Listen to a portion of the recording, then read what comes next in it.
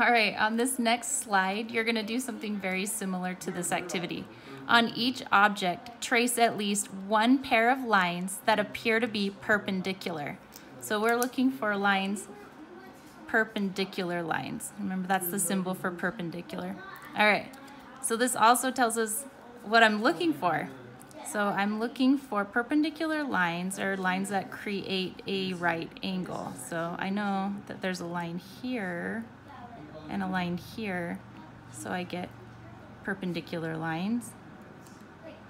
The perpendicular lines here would be the T in stop.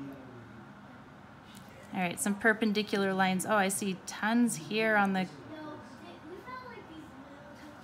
keyboard. Yeah, I see a lot here as well. There. And then we're talking, look at all these perpendicular lines. All right, and then down here, I'm seeing some perpendicular lines. So one here. It's my little right angle symbol. All right, so I think you got the gist of it. Give it a try on the draw it slide next.